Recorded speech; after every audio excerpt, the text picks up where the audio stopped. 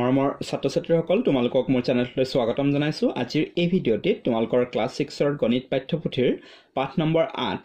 পৰিসীমা আৰু কালি নামৰ পাঠটিৰ যিখিনি গাণিতিক সমস্যা আছে সেইখিনি আজি তোমালোকক মই এই ভিডিঅ'টোৰ যোগেদি সমাধান কৰি দেখুৱাম। পৰিসীমাক ইংৰাজীত পেৰিমিটাৰ আৰু কালিক এৰিয়া বুলি কোৱা হয়। এতিয়া পৰিসীমা কি তোমালোকে নিশ্চয় জানা, তথাপিতো মই কৈ দিছো তোমালোকৰ কিতাপত জানি লোৱা বুলি এটা বাক্য লিখা আছে, খুব ধুনীয়াকৈ চোৱা। একে সমতলত থকা এটা বন্ধ আকৃতিৰ চাৰিওকাষৰ জোখেই হৈছে ইয়াৰ পৰিসীমা। সো এইটো হৈছে পৰিসীমা। এতিয়া তোমালোকে তোমালোকৰ পৃষ্ঠা নং 153ৰ এই প্ৰশ্নটো চোৱা। ইয়াত কি দিছে? তলত দিয়া চিত্ৰবোৰৰ পৰিসীমা নিৰ্ণয় কৰা আৰু তালিকাখনত লিখা। পিছফালে এখন তালিকা দিছে, তাত লিখিব লাগিব এই চিত্ৰবোৰৰ পৰিসীমা নিৰ্ণয় কৰি। চিত্ৰবোৰৰ নম্বৰ দি দিছে, এইটো 1 নম্বৰ চিত্ৰ, এইটো 2 নম্বৰ চিত্ৰ। এতিয়া এই 1 নম্বৰ চিত্ৰটোৰ পৰিসীমা কিমান হ'ব জানানে? ইয়াৰ এই যিখিনি চাৰিওকাষৰ যিখিনি বেৰৰ জোখ দিয়া আছে এইখিনিৰ যোগফলেই হ'ব এই চিত্ৰটোৰ পৰিসীমা। গতিকে ইয়াত 4.5, ইয়াত 4.5 সেন্টিমিটাৰ। কিমান হ'ব এইটো? 448 আৰু 0.5.5 অৰ্থাৎ 9 সেন্টিমিটাৰ, আৰু এফালে 2 to 4 তাৰমানে 13 সেন্টিমিটাৰ হ'ব এইটো। ঠিক তেনেকৈ 4 4 4 আছে, তাৰমানে এইটো 12 সেন্টিমিটাৰ হ'ব। 3 নম্বৰ চিত্ৰটোৰ পৰিসীমা কিমান হ'ব তোমালোকে কোৱাচোন? এইটো 6 5 3 4 আছে। গোটেইখিনি যোগ কৰা 6 5 11 3 14 আৰু 14 4 18 হ'ব। তাৰপিছত 4 নম্বৰ চিত্ৰটোৰ পৰিসীমা কিমান হ'ব? এইফালে 8 8 আছে 13 13 4 17 আৰু 4.5 আছে 17 4 21 মানে 21.5 হ'ব। এইটো 21.5 সেন্টিমিটাৰ হ'ব। তাৰপিছত 5 নম্বৰ এই চিত্ৰটোৰ পৰিসীমা কিমান হ'ব? গোটেইখিনি যোগ কৰি দিয়া। তো এইফালে আছে আমাৰ 1 হয়নে, আৰু এইফালে 1, এইটো হ'ল 2, তাৰপিছত এইটো 2, সো 4 হ'ল এইখিনি। তাৰপিছত এই 3.5 3.5টো চোৱা, এইটো যোগ কৰিলে কিমান হ'ব আমাৰ? 3 6 7 7 4 11 হৈ গ'ল। 11 11 2 13 13 3 16 16 1 17 17 1 18, তাৰমানে এইটো হ'ব আমাৰ 18.5 সেন্টিমিটাৰ। গতিকে এইখিনি তোমালোকে এই তালিকাখনত এই ধৰণে লিখি দিবা। চিত্ৰ 1 2 3 4 5টা চিত্ৰ আছিল, পৰিসীমা সেন্টিমিটাৰ লিখা আছে, গতিকে আমি 13 সেন্টিমিটাৰ ইয়াত সেন্টিমিটাৰ শব্দবোৰ নিলিখিলে হ'ব। প্ৰথমটো পালো আমি 13, তাৰপিছতো 12, তাৰপিছতো 18, তাৰপিছত 21.5 সেন্টিমিটাৰ, তাৰপিছত 18.5 সেন্টিমিটাৰ পালো। আশা কৰিছো তোমালোকে বুজি পালা আৰু এটা চিত্ৰৰ পৰিসীমা কেনেকৈ নিৰ্ণয় কৰোঁ বা পৰিসীমা কি তাৰ এটা নিশ্চয় এটা তোমালোকে ধাৰণা লাভ কৰিলা। এবাৰ তোমালোকে এই পইণ্টটো মনত ৰাখিবা, আয়তৰ পৰিসীমা আমি কেনেকৈ উলিয়াম? আয়তৰ পৰিসীমা সমান 2 পূৰণ দিকযোগ প্ৰস্থ, বা দিকযোগ প্ৰস্থ সমান পৰিসীমা ডিভাইডেড বাই 2। এতিয়া বৰ্গৰটো চোৱা। কোনো এটা বৰ্গৰ পৰিসীমা হৈছে 4 ইনটু এটা বাহুৰ দিশ, বা বৰ্গৰ এটা বাহুৰ দিশ সমান হয় পৰিসীমা ডিভাইডেড বাই 4 হ'ব। তাৰপিছত সমবাহু ত্ৰিভুজৰ পৰিসীমা। সমবাহু ত্ৰিভুজ তোমালোকে জানা, যি ত্ৰিভুজৰ প্ৰতিটো বাহুৰ মাপ সমান তাকে সমবাহু ত্ৰিভুজ বুলি কোৱা হয়, আৰু সমবাহু ত্ৰিভুজৰ পৰিসীমা হ'ব 3 ইনটু এটা বাহুৰ দৈৰ্ঘ্য। তাৰপিছত যিবোৰ সুষম বহুভুজ সেইবোৰৰ পৰিসীমাবোৰৰ ক্ষেত্ৰত তোমালোকে চোৱা। এইটো সমবাহু ত্ৰিভুজটো এটা সুষম বহুভুজ হয়। সুষম শব্দটোৱে সমান বুজায়, যিহেতু সমবাহু ত্ৰিভুজৰ প্ৰতিটো বাহুৰ মাপ সমান, গতিকে এইটো এটা সুষম বহুভুজ বুলি ক'ব পাৰোঁ। ঠিক তেনেকৈ বৰ্গত যিহেতু 4টা বাহুৰ মাপ সমান থাকে, গতিকে বৰ্গটো এটা সুষম বহুভুজ। একেদৰে এইটো সুষম পঞ্চভুজ, ইয়াত 5টা বাহুৰ মাপ সমান আছে, আৰু এইটো সুষম খৰভুজ, ইয়াত 6টা বাহুৰ মাপ সমান আছে। যেনেকৈ সমবাহু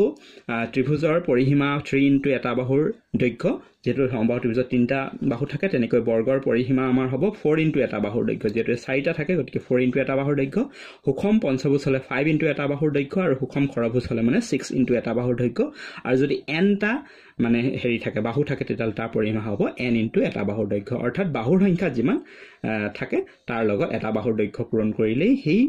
বহুভুজটোৰ আমি পৰিসীমা পাওঁ। আৰু এটা বাহুৰ দৈৰ্ঘ্য আমি নিৰ্ণয় কৰিবলৈ হ'লে আমি এই সূত্ৰটো প্ৰয়োগ কৰিব পাৰোঁ যে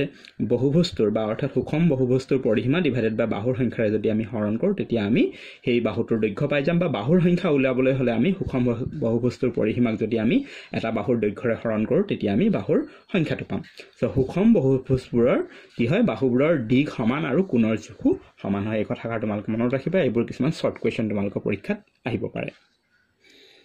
এতিয়া তোমালোকে তোমালোকৰ কিতাপখনৰ পেজ নম্বৰ 159ত দিয়া নিজে কৰি চোৱা। এইখিনি আমি কৰোঁ বলা। নম্বৰ 1ত দিছে তলৰ চিত্ৰকেইটাৰ প্ৰতিটো বাহুৰ জোখ দিয়া আছে। পৰিসীমা নিৰ্ণয় কৰা চিত্ৰকেইটা বহিত আঁকা এই চিত্ৰবোৰ তোমালোকে নিজৰ বহিত আঁকি লৈ এই চিত্ৰবোৰৰ পৰিসীমা নিৰ্ণয় কৰিবলৈ দিছে আমি পৰিসীমা কেনেকৈ নিৰ্ণয় কৰে আমি জানিলো ইয়াৰ পৰিসীমাটো কিমান হ'ব এইখিনি যোগ কৰি দিয়া 2 4 6 6 2 8 8 4 12 12 4 16 16 2 18 আৰু 18 4 22 গতিকে ইয়াৰ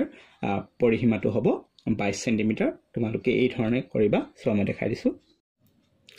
এই ধৰণে লিখিবা তোমালোকে বহিখনত তোমালোকৰ ছবিটো আঁকি তাৰ পিছত এই ধৰণে ছবিটো আঁকাৰ তলত এখিনি লিখিবা দেই যে চিত্ৰ এ কি দিছো প্ৰথম চিত্ৰটোৰ তলত নাম্বাৰ দিয়া আছে চিত্ৰ এ বুলি হেকানে লিখিছো চিত্ৰ এৰ পৰিসীমা সমান তোমালোকে বাহুৰ দৈৰ্ঘ্য যি দিয়া আছে হেবোৰ লিখিবা 2 + 4 + 2 + 4 + 4 + 2 + 4 এখিনি লিখি ব্ৰেকেট দি সেন্টিমিটাৰ দি দিবা নহলে প্ৰত্যেকৰ লগত সেন্টিমিটাৰ লিখি থাকিলে দীঘলীয়া হৈ যাব গতিকে এই সংখ্যাখিনি লিখি ব্ৰেকেটৰ ভিতৰত দি সেন্টিমিটাৰ দিলে গোটেইখিনি পিছফালে সেন্টিমিটাৰ আছে হেতু বুজাব আৰু গোটেইখিনি যোগ কৰিলে আমি পাম 22 গতিকে হল 22 সেন্টিমিটাৰ চিত্ৰ এৰ পৰিসীমা আমি পালো 22 সেন্টিমিটাৰ একেদৰে চিত্ৰ বিৰ পৰিসীমা কিমান হ'ব তোমালোকৰ চিত্ৰ বি টু তোমালোকৰ সোৱা এফালে 11 centimetre 5 centimetre 3 centimetre 4 centimetre 2 centimetre 3 centimetre 3 centimetre 3 centimetre 2 centimetre 4 centimetre 3 centimetre 5 centimetre আছে মই এনেকৈ ক্লক ওয়াইজ অৰ্থাৎ ঘড়ী কাটাৰ যেটো দিশত ঘূৰে সেই দিশত মই তোমালোকৰ ইয়াত লিখি লৈছো সোৱা এই ধৰণে লিখি লৈছো যে চিত্ৰ বিৰ পৰিসীমা সমান 11 + 5 + 3 + এই ধৰণে লিখি সেন্টিমিটাৰ দিছো আৰু গোটেইখিনি তোমালোকে যদি যোগ কৰা তেতিয়া হলে পাবা 48 সেন্টিমিটাৰ অৰ্থাৎ আমি পালো যে চিত্ৰ বিৰ পৰিসীমা হৈছে 48 সেন্টিমিটাৰ নেক্সট চিত্ৰ সি টু সোৱা এটো চিত্ৰ সি তোমালোকে যদি সোৱা এটো 3 সেন্টিমিটাৰ গোটেইখিনি 3 সেন্টিমিটাৰ অৰ্থাৎ এটো এটা কি হয় সুষম 1 2 3 4 5 সুষম খৰভুজ হয় সোৱা সুষম বহুভুজৰ আমি পৰিসীমা কেনেকৈ নিৰ্ণয় কৰো যিমানটা বাহু থাকে তাৰ লগত আমি এটা বাহুৰ দৈৰ্ঘ্য পূৰণ কৰিলে তাৰ পৰিসীমা পাওঁ গতিকে ইয়াত বাহু আমাৰ আছে 6টা তো 6 * 3 কৰিলে হৈ যাব অৰ্থাৎ ইয়াৰ পাম আমি 18 সেন্টিমিটাৰ বা গোটেইখিনি তোমালোকে যোগ কৰিও কৰিব পাৰা এই ধৰণে লিখি দিবা চিত্ৰ সিৰ পৰিসীমা সমান 3 + 3 + 3 + 3 + 3 + 3 সেন্টিমিটাৰ বা 6 * 3 সেন্টিমিটাৰ লিখিব পাৰা 6 কিয় লিখিলো 6টা 3 আছে হয়নে বা 6টা বাহু আছিল হেতু 6 লিখিছো আৰু এটা বাহুৰ দৈৰ্ঘ্য 3 সেন্টিমিটাৰ এটো লিখিছো সো 6 * 3 18 সো 18 সেন্টিমিটাৰ চিত্ৰ সিৰ পৰিসীমা পালো আমি 18 সেন্টিমিটাৰ চিত্ৰ ডিৰ পৰিসীমা কিমান হ'ব 8 8 7 5 আছে 8 8 16 তাৰ 16 পাছে 16 7 23 আৰু 23 পাছে 28 ইয়াৰ পৰিসীমা হ'ব 28 সেন্টিমিটাৰ এই ধৰণে লিখিবা চিত্ৰ ডিৰ পৰিসীমা সমান 8 + 8 + 7 + 5 সেন্টিমিটাৰ অৰ্থাৎ 28 সেন্টিমিটাৰ হ'ব আৰু এই যিখিনি সংখ্যাখিনি কোনো সিকোয়েন্স নাই তোমালোকে যোগ কৰি পেলে পৰিসীমাটো উলিয়ালে হ'ব এবাৰ 2 নম্বৰটো কৰবলা 2 নম্বৰ প্ৰশ্নটো সোৱা এটা আয়তৰ দিগ 60 সেন্টিমিটাৰ আৰু প্ৰস্থ 20 সেন্টিমিটাৰ হলে ইয়াৰ পৰিসীমা উলিওৱা এটা আয়তৰ দিগ 60 সেন্টিমিটাৰ আৰু প্ৰস্থ 20 সেন্টিমিটাৰ তাৰ পৰিসীমা কিমান হ'ব উলিয়াব কৈছে এটো এই ধৰণে কৰিবা ইয়াত আয়তটোৰ দিগ সমান 60 সেন্টিমিটাৰ প্ৰস্থ 20 সেন্টিমিটাৰ এনেকৈ লিখিবা তাৰ পিছত লিখিবা এতেকে আয়তটোৰ পৰিসীমা সমান 2 পূৰণ দিগ যোগ প্ৰস্থ এই সূত্ৰটো লিখি লবা এটো তোমালোকে মনত ৰাখিবা আয়তৰ পৰিসীমা উলিয়াব দিলে আমি এই সূত্ৰ প্ৰয়োগ কৰি উলিয়াম সো 2 পূৰণ দিঘৰ ঠাইত তোমালোকে লিখিবা 60 যেটো দিগ 60 দিয়া আছে আৰু প্ৰস্থৰ ঠাইত আমি লিখিম 20 সো এটো কৰিলে আমাৰ হৈ যাব সো 2 * 60 + 20 আমাৰ কিমান হ'ব 80 সো 2 * 80 কিমান হ'ব 8 এনে কৰা 8 2 গুণ 16 তাৰপিছত এই শূন্যটো দিয়া তাৰ মানে 160 তাৰপিছত একক আছে সেন্টিমিটাৰ তাৰ মানে সেই আয়তৰ পৰিসীমা হ'ল আমাৰ 160 সেন্টিমিটাৰ আশা কৰিছো তোমালোকে বুজি পালা এটো নম্বৰ 3 এখন আয়তাকৃতিৰ মজিয়াৰ পৰিসীমা 400 মিটাৰ আৰু দিগ 150 মিটাৰ হলে মজিয়াৰ প্ৰস্থ নিৰ্ণয় কৰা ইয়াত এখন আয়তাকৃতি মজিয়াৰ পৰিসীমাটো দিয়া আছে 400 মিটাৰ আৰু দিগ দিয়া আছে 150 মিটাৰ মজিয়াখনৰ প্ৰস্থ নিৰ্ণয় কৰিব লাগে এটো এই ধৰণে আমি নিৰ্ণয় কৰিম ইয়াত আয়তাকৃতি মজিয়াখনৰ পৰিসীমা সমান 400 মিটাৰ দিগ 150 মিটাৰ প্ৰস্থ সমান দি প্ৰশ্নবোধক চিন দিবা যেহেতু প্ৰস্থ উলিয়াব লাগে আমি জানো উলি লিখি 2 পূৰণ দিগ যোগ প্ৰস্থ সমান আয়তৰ পৰিসীমা এই ধৰণে লিখি তাৰ পিছত কি কৰিবা 2 পূৰণ দিঘৰ ঠাইত এই 150 যি দিয়া আছে এটো লিখিবা প্ৰস্থটো যেহেতু দিয়া নাইকে প্ৰস্থ শব্দটোকে লিখিবা আৰু পৰিসীমাৰ ঠাইত আমি লিখিম 400 এতিয়া আমি এটো সমাধান কৰিলে আমি প্ৰস্থটো পাই যাম তো তাৰ পিছত এটা এই 150 প্লাস প্ৰস্থ লেখা সমান এই 400 লিখি তাৰ তলত এই 2টো দিবা যেহেতু ইয়াত 2 পূৰণ হৈ আছে হুপক্ষলৈ গলে হৰণ হ'ব 2 এৰে এতিয়া যদি আমি 4ক যদি হৰণ কৰো আমি 200 পাম নহয় নে সো প্ৰস্থ সমান কি হ'ব এই 200টো লিখিবা তাৰ পিছত এই 150 টো এইফালে আহিলে -150 হ'ব সো 200 পৰা 150 গ'লে আমাৰ কিমান পাম 50 আৰু একক আছে আমাৰ মিটাৰ গতিকে মিটাৰ হ'ব এতেকে লিখি দিবা যে প্ৰস্থ সমান 50 মিটাৰ শেষত এটা বাক্য লিখিব পাৰা এতেকে নিৰ্ণয় আয়তাকৃতি মজিয়াখনৰ প্ৰস্থ সমান 50 মিটাৰ এনেকে লিখি দিব পাৰা নম্বৰ 4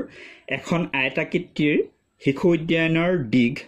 200 মিটাৰ প্ৰস্থ 150 মিটাৰ ইয়াৰ পৰিসীমাত বেৰ দিলে প্ৰতি মিটাৰ 20 টকা হাৰত কিমান খৰচ হ'ব তাৰ মানে এটা শিশু উদ্যান বা চিলড্ৰেন পাৰ্কৰ মানে লেন্থ বা দিগটো 200 মিটাৰ কৈছে আৰু প্ৰস্থ 150 মিটাৰ আৰু সেই উদ্যানখনৰ বা পাৰ্কখনৰ চাৰিওফালে পৰিসীমাত কি দিব বেৰ দিব যদি বেৰ দিওতে প্ৰতি মিটাৰত 20 টকা কৰি খৰচ হয় তেন্তে এই উদ্যানখনৰ চাৰিওফালে বেৰ দিওতে কিমান টকা খৰচ হ'ব মুঠ খৰচটো ইয়াত আমাক নিৰ্ণয় কৰিবলৈ দিছে তো এইটো আমি এই ধৰণে নিৰ্ণয় কৰিম আয়তাকৃতি শিশু উদ্যানখনৰ দিগ সমান 200 মিটাৰ প্ৰস্থ 150 মিটাৰ এতেকে আয়তাকৃতি শিশু উদ্যানখনৰ পৰিসীমা আমি প্ৰথমতে পৰিসীমাটো উলিয়াই ল'ব লাগিব ইয়াৰ দিগ আৰু প্ৰস্থৰ পৰা পৰিসীমা সমান যেহেতু আয়তাকৃতি গতিকে আমি 2 পূৰণ দিগ যোগ প্ৰস্থ সেই সূত্ৰটো লৈছো সো 2 পূৰণ দিগ 200 লিখিলো আৰু প্ৰস্থ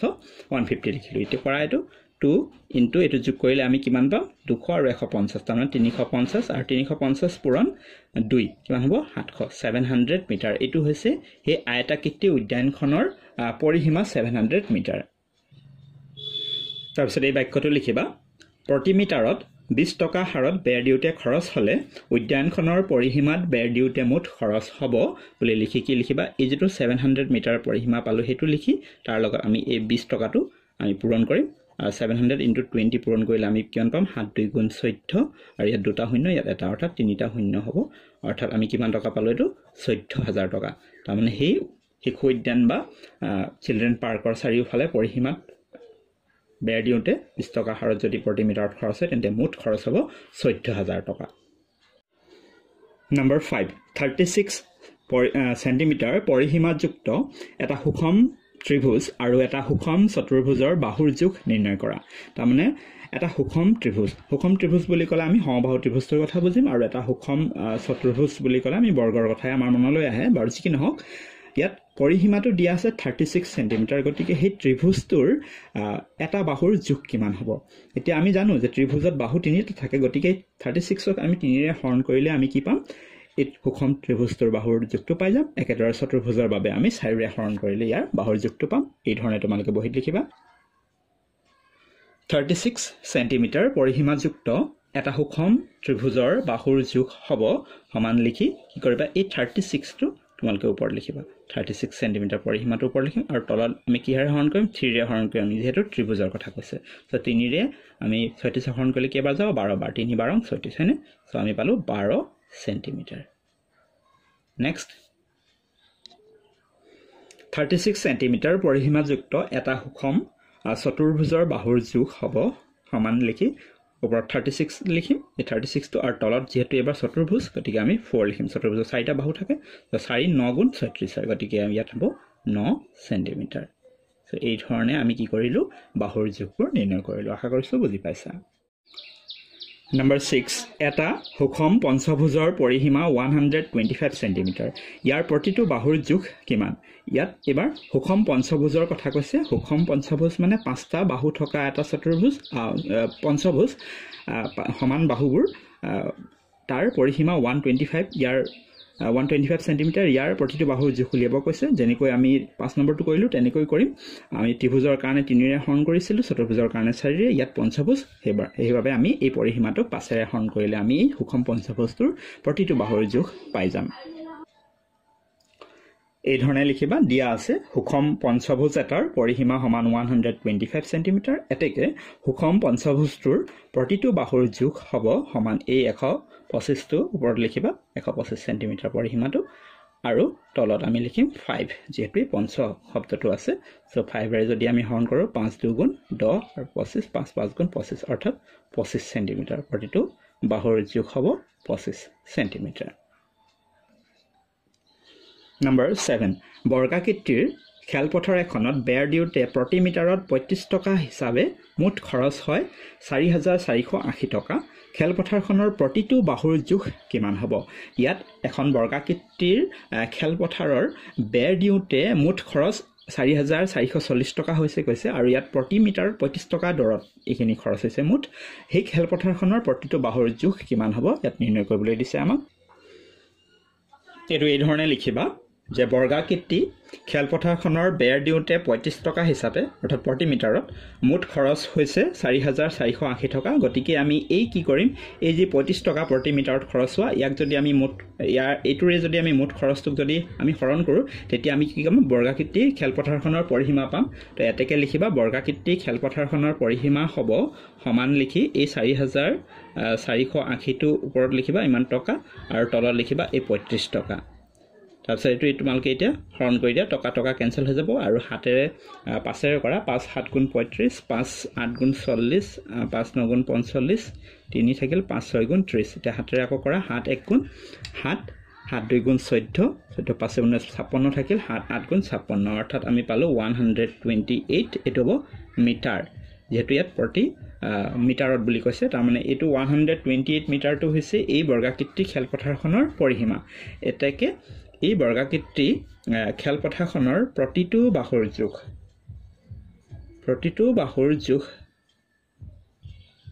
বাহুৰ জোখ কিমান হ'ব জানানে এই যেটো পৰিসীমা পালো আমি 180 মিটাৰ ইয়াক আকৌ আমি কিহেৰে হৰণ কৰিম এবাৰ 4 ৰে হৰণ কৰিম যেহেতু বৰ্গ গতিকে 4 ৰে যদি হৰণ কৰা 4 3 গুণ 12 4 2 গুণ 8 তো 32 মিটাৰ হ'ব আশা কৰিছো তোমালোকে বুজি পালা মৰমৰ ছাত্ৰ-ছাত্ৰীসকল আজি ভিডিওটো মানে আছিল ভিডিওটো কেনে পালা ভাল লাগিলে লাইক এটা কৰি দিয়া শেয়াৰ কৰা তোমালোকৰ বন্ধু-বান্ধৱীৰ মাজত যাতে তেওঁলোকে ভিডিওটো পায় আৰু মোৰ চেনেলটো যদি প্ৰথম আহিছে তেনে চেনেলটো সাবস্ক্ৰাইব কৰি ৰাখিবা যাতে আগলৈ এনেকুৱা ধৰণৰ ভিডিওসমূহ পাই থাকা আৰু ইয়াৰ বাকি যিখিনি থাকি গ'ল 8 9 10 11 12 13 একেবাৰে 15 লৈকে সেইখিনি তোমালোকৰ নেক্সট ভিডিওত মই তোমালোকৰ বাবে লৈ আহিম আৰু মোৰ চেনেলটোৰ সৈতে জড়িত হৈ থাকিবা যেহেতু এই চেনেলটো তোমালোকৰ সকলো বিষয়ৰ ভিডিও নিয়মীয়াকৈ আগবঢ়াই থকা হয় লগতে মোৰ চেনেলটোৰ প্লেলিষ্ট সেকশন তোমালোকে চেক কৰি চাব পাৰা প্লেলিষ্ট সেকশনত তোমালোকৰ বেলেগ বিষয়ৰ প্লেলিষ্ট ধুনীয়াকৈ কৰা হৈছে তোমালোকে নিৰ্দিষ্ট বিষয়ৰ প্লেলিষ্টত গৈ নিৰ্দিষ্ট পাঠৰ ভিডিও আছে তোমালোকে আয়ত্ত কৰি ল'ব পাৰা কৰবাত কিবা অসুবিধা পালে বা বুজি নাপালে মোক কমেন্ট কৰি জনাবা বা মোক হোৱাটছআপো কৰিব পাৰা মোৰ হোৱাটছআপ নম্বৰ হৈছে 7086618134 ভিডিওটো চোৱাৰ বাবে ধন্যবাদ